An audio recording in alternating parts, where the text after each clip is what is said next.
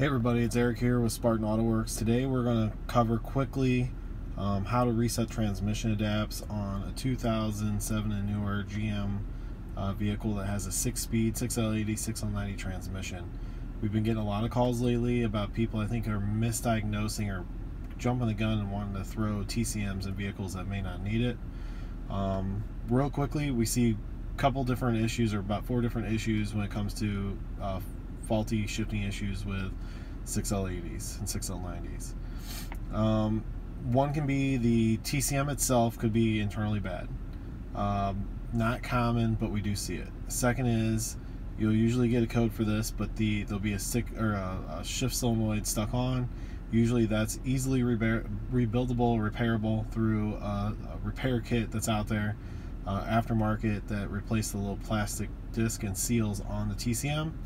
Unfortunately, I don't have one to show you as an example because I'm not at work today, but very, very easy, very cheap to fix. The other couple things that we see are issues with the valve body. Not super common, but we do see issues with the actual mechanical valve body. Even though the TCM is a valve body itself, it's attached to the mechanical valve body. We do see issues with that. There is a zip kit for repairing the valve body or doing upgrades to the valve body. Highly recommended with any transmission rebuild are replacing the valve body itself. The zip kit would be way cheaper option. I want to say the zip kit's like 150 bucks. If you're going to replace your valve body, TCM valve body, I always recommend going and doing the zip kit upgrade as well, because you're obviously taking the whole thing out. The other 2 common issues we see with shifting issues are there is a cracked drum in the 6L80, 6L90s. That drum can cause fluid to pass by it. Usually the cracks are hairline cracks. I do have an example of that. Hopefully I'll do a follow-up video here in the next couple weeks. I can kind of show you that. But the drums do crack. So that's another issue. And then obviously the biggest issue that's probably plagues the 6L80, 6L90 is faulty torque converters. Usually when the torque converter goes, it's, takes out the whole entire transmission. Now, before you conclude, unless you're getting actual codes that we can kind of diagnose from, if you're not getting any codes from the transmission control module itself that indicate some kind of failure or something that we can kind of point to as a faulty module, I recommend doing this first. So this is a 2007 GMC Yukon, so we're going to build it out. And GMC Yukon Denali. 6.2. None of this stuff really matters. We just need to get to the service parts. You can kind of lie to that. And while we're going through this, many scan tools will do this. Obviously the Tech 2 will, the Altel will, the Snap-on will. Many other brands out there will do this. You have to be able to have special functions or bidirectional controls available in the scan tool that you're using in order to do this feature. Any good repair shop, mom and pop shop, I always try to say shop local. Try to find if you don't have access to a scan tool, don't want to buy one, always the small mom and pop shops, their scan tools will definitely do it. Any good shop will have a scan tool that does it.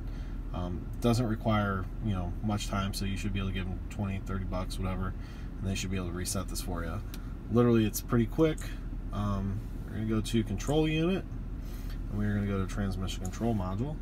You're going to go to active test and reset transmission adaption. Now when you do this, it's going to tell you, or it should give you this a warning. It says clear taps function should only be performed after transmission internally repaired or replaced. And for the most part, I would agree with that. But if you're having an issue that has no codes, I would go ahead and do that feature, and then it's going to cause the car to shift poorly for probably the first 50 miles or so, while it's going through and doing like basically a relearn procedure.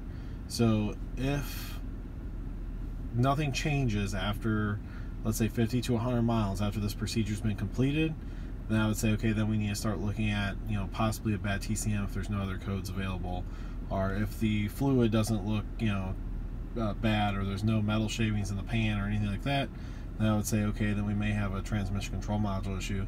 These TCMs, obviously are valve body based on the 6L80, 6L90, so you do have to have some R&R labor to put them in. It's not exactly, plug it in. You got to take the pan off, you got to take the valve body off.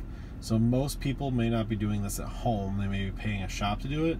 So always, for something like this, you want to make sure that the diagnosis is correct before you start spending, big dollars on replacing a valve body when it may not need to be replaced. So if you're having issues with no codes or erratic shifting, I would recommend doing this feature first. If there's a clear sign that we can't diagnose it down to a hardware issue or a TCM issue, I would do this first, and then after that possibly a replacement of the TCM.